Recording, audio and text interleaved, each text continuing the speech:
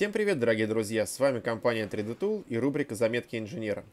Сегодня я готов представить вашему вниманию новинку от российского производителя компании импринта 3D принтер Hercules G2. Это первый полноценный обзор на данный принтер, а машина, я скажу вам, по-настоящему интересная. В этом 3D принтере достаточно большое количество нововведений, в том числе и такие, которых нет у других производителей. Хорошо это или плохо? Давайте разбираться.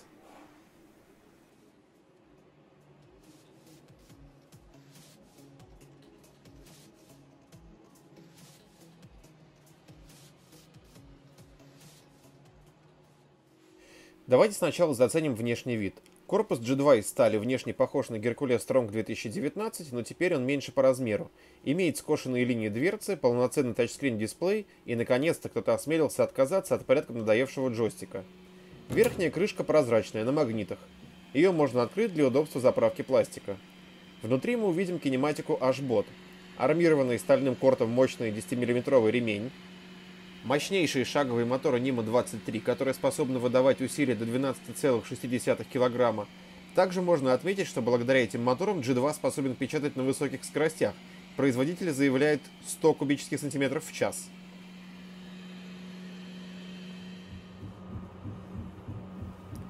Рельсовые направляющие Хивин по осям X и Y ограничивают ход каретки оптические концевики.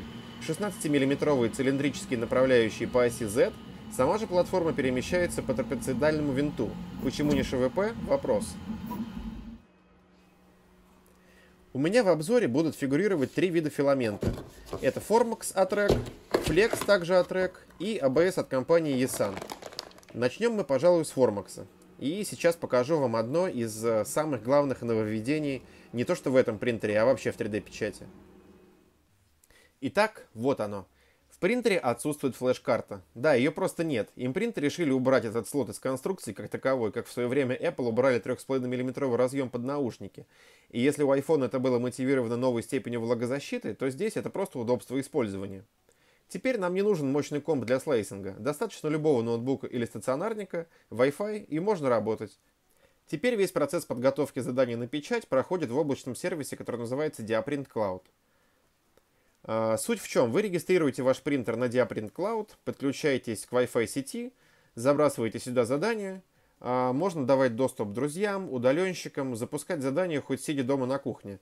Работает все это дело на движке Cura 4.7, используя облачные аппаратные мощности, поэтому работает все быстро, без тормозов, я лично проверил, можете убедиться.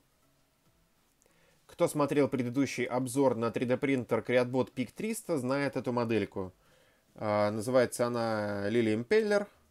Вот ее, собственно говоря, мы из Formax и будем печатать. Как видите, все функции слайсера здесь присутствуют. То есть мы можем увеличить размер, можем повернуть в разных плоскостях нашу модель. Здесь мы можем ввести либо простые настройки, либо зайти в расширенные. Также присутствуют предустановленные профили. Можем создать свой профиль, можем закинуть сюда G-код, который был сделан в каком-то другом слайсере, например. В принципе, с этим никаких проблем нет. Зайдем в экспертные настройки, посмотрим, что мы здесь можем поменять. Ну, в принципе, настройки все полностью дублируют Cura 4.7. Здесь у нас имеется стартовый G-код. Как мы видим, команда M406, Sensitive Check. В принтере установлена веб-камера высокого разрешения. В принципе, мы можем из любой точки планеты следить за процессом печати. Давайте сейчас пробежимся по настроечкам. У нас стоит 0,5 сопло, титановое, соответственно, для абразивных материалов. Будем печатать 0,2 слоем. Стандартные настройки все, мы ничего менять не будем. Я поставил вот рэковский профиль под Formax 0,5 сопло. Единственное, что, наверное, скорость подберем, потому что модель геометрически сложная, все-таки линейный шаблон заполнения 20%. Эту модельку попечатаем помедленнее, поскольку все-таки у нас Formax и сложная геометрия. Что у нас тут стоит по умолчанию? 80 мм в секунду. Давайте поставим 60 хотя бы. Хотя принтер может выдавать гораздо большую скорость, просто хочу, чтобы визуальное качество было лучше. Поэтому просто все подберем на 20 мм в секунду поменьше. Скорость холостых перемещений поставим 100 вместо 300. 300 это слишком резко, мне кажется.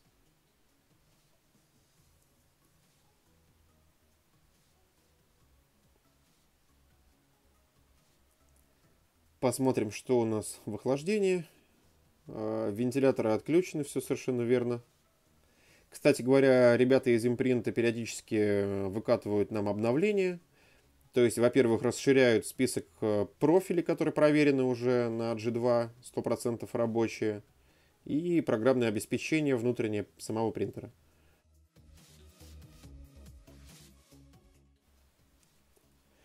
Итак, слайсинг завершается. Вот у нас отрисовывается модель. Можем также посмотреть стандартно по слоям. Просто нажимаем кнопку «Напечатать». Соответственно, по Wi-Fi на принтер отправляется это задание, и он начинает печатать.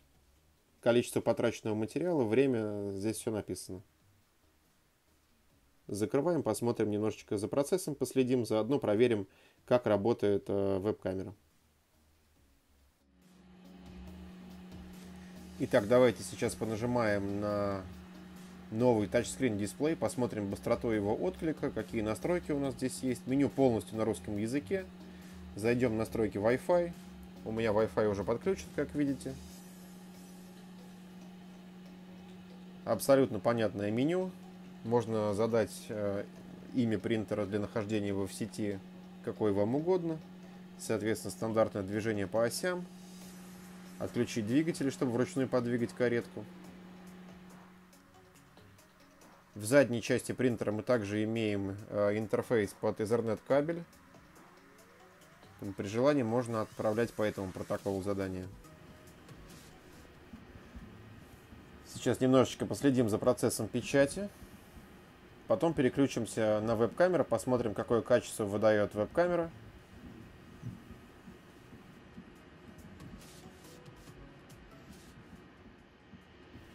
Кстати говоря, стол у нас греется до 150 градусов Цельсия на минуточку, а экструдер оснащен системой контроля подачи пластика.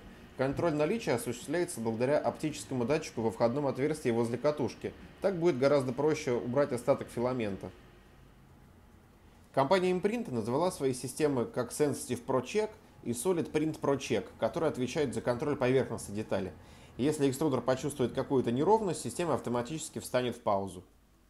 Экструдер имеет цельнометаллический хот-энд и разогрев до 410 градусов, а также два вентилятора турбинного типа. Они дают стабильность температуры холодной зоны экструдера, даже при экстремально высоких температурах, если вы печатаете, например, каким-нибудь материалом, как полиэфир кетон-кетон или ультем, например.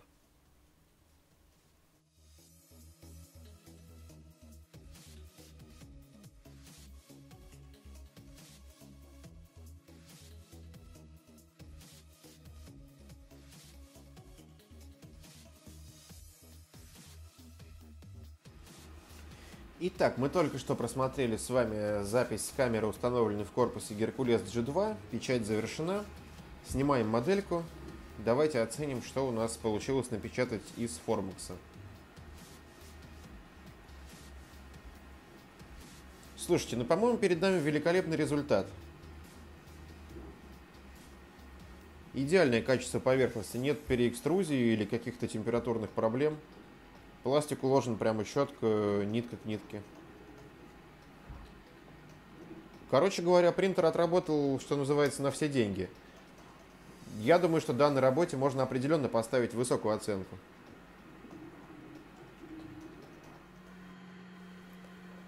Так, что же теперь нам нужно сделать? Следующий материал, который мы будем использовать, это флекс. Титановое сопло для него не нужно, соответственно, поэтому мы сейчас поменяем сопло.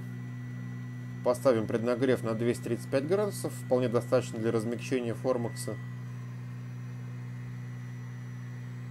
И сейчас ключиком из комплекта выкрутим это сопло, поставим латунное.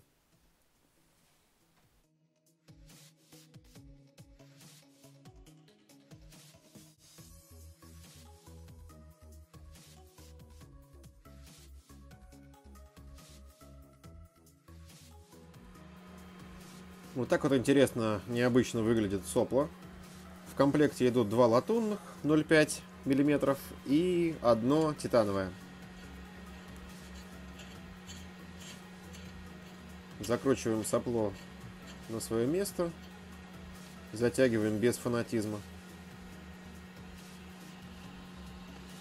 Все, принтер готов к работе. Сейчас будем загружать сюда флекс.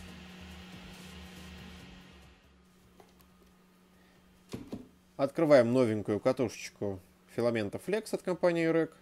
К сожалению, предустановленного профиля пока что на момент съемки этого видео не было. Я попробую подобрать его самостоятельно.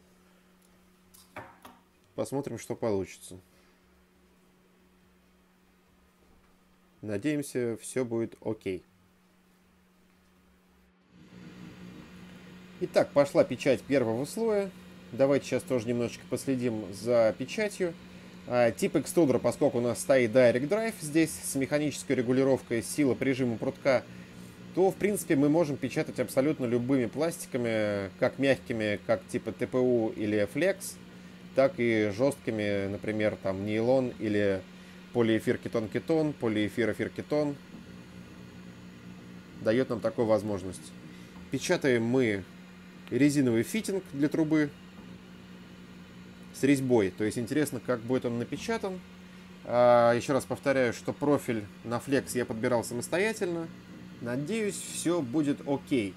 Но как мне передали ребята из импринта, сейчас разрабатывают и тестируют огромное количество профилей под разных производителей пластика. И когда вы приобретете данный принтер, все эти профили у вас уже будут доступны.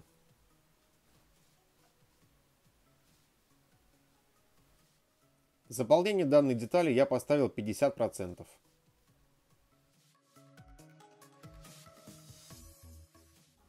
Также хочу отметить, что если мы печатаем флексом, скорость следует немножечко уменьшать, поскольку проток эластичный, он должен успевать за мотором подачи, соответственно.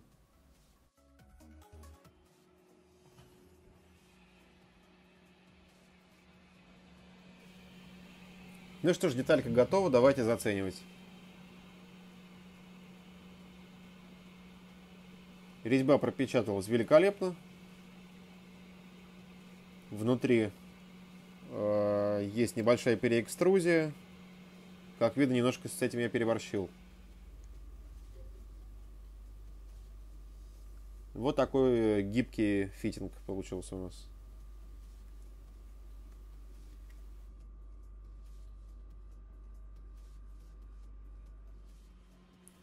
Следующий на очереди у нас ABS пластик от компании Ysan. Откроем новую катушечку.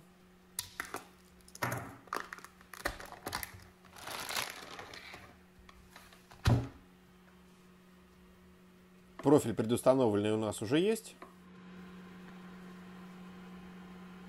Выставим необходимую температуру. Действительно очень приятный дисплей. Хороший отклик. Хочется на него понажимать еще побольше. Итак, заправляем пластик.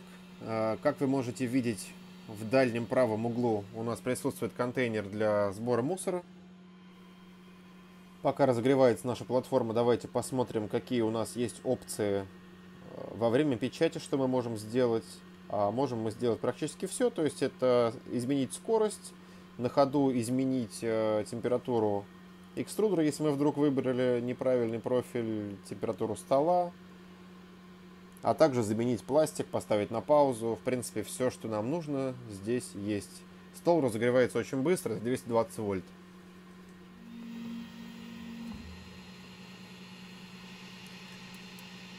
Сейчас мы видим, как работает система очистки. Сопло очищается о металлическую щетку. И еще одна такая металлическая щетка есть у нас в комплекте запасная.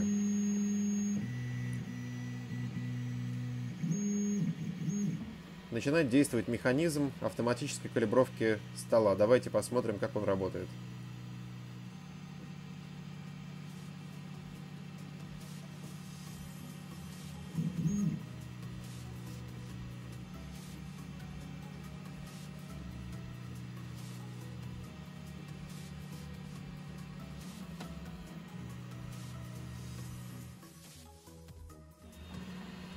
Калибровка завершилась и пошла печать первого слоя нашей детальки из АБС. Давайте попробуем закрыть дверцу, послушаем звук. С закрытой дверцей, кстати говоря, принтер практически бесшумный. Бесшумный он за счет того, что стоят тишайшие драйвера абсолютно TMC 5161. Что касается электроники, то это плата собственной разработки Hercules Control Board, она называется. Контроллер STM32, он отвечает за автокалибровку стола и построение карты высот, а также коррекцию стола во время печати. И Raspberry, который отвечает за работу дисплея и интернет.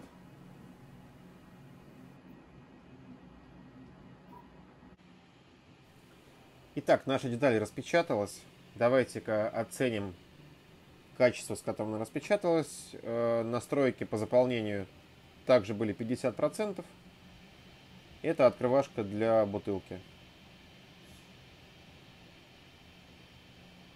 Что ж, друзья, я надеюсь, вам понравился данный обзор. 3D принтер Hercules G2 уже доступен для предзаказа на нашем сайте 3dtool.ru. В обязательном порядке подписывайтесь на наш канал, ставьте лайк и не пропустите выхода новых роликов. Всем пока!